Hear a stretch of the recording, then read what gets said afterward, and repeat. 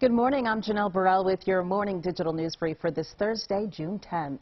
A police car has struck and killed a woman in Camden County. A police spokesperson telling us that the woman was crossing Mount Ephraim Avenue in Woodland around 11 o'clock last night when she was hit. The New Jersey Attorney General's office is now investigating.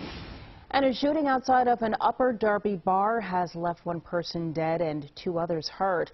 It happened at Rudy's Tavern on Marshall Road around 1:45 this morning. Police say they did find a gun at a nearby business. Not clear what led up to that shooting. And Philadelphia ready to lift its indoor mask mandate in most of the city starting tomorrow morning. You still have to wear a mask in some indoor areas, including public transportation as well as healthcare centers. The city is also dropping the 11 p.m. last call for restaurants.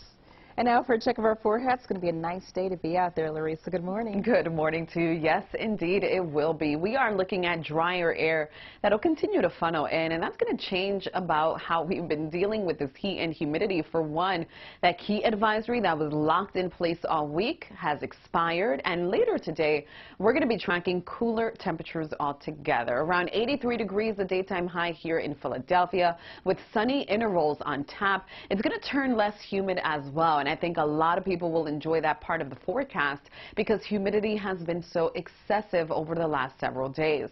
Notice how it's a muggy start with those dew points sitting in the 60s here early on.